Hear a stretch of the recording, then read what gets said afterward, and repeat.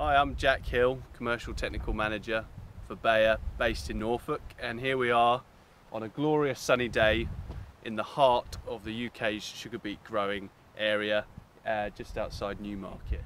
Since the sugar beet was drilled mid-March, Mother Nature has thrown all kinds of different obstacles in the face of the crop. We've had obviously dry conditions, drought conditions, we've had high diurnal temperature fluctuations, and we've also had a bit of frost and also some wind blow.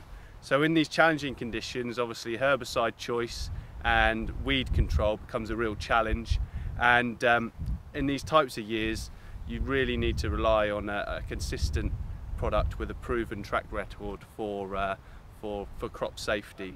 When it comes to dry conditions, obviously we all know Desmedifam performs slightly better in these conditions compared to Fenmedifam, and also from a formulation perspective, because we've got those very hardy waxed up weeds in the dry conditions, we know that we're going to get a benefit from an OD formulation or an EC formulation, so a superior formulation to try and get the most out of the active ingredients.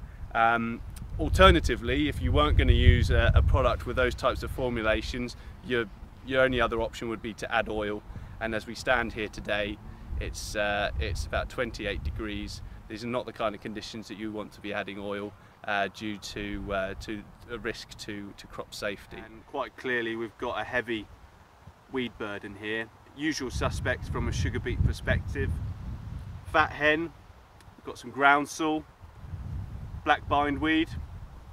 This little fella here is sowsbane. We've also got some speedwell, some mayweed, and also some pansy. So quite clearly, particularly this season, a real challenge to keep all these weeds under control. And to my right, very simply, we have 3 applications of Max Pro. So first application at 1 litre per hectare, followed by 2 applications at 1.25 litres per hectare. And given the challenging conditions, Max Pro alone this season has done a good job. This is the beta team plot at the delayed timing with a residual partner, and as you can see, the weeds are slightly bigger here and been harder to tackle.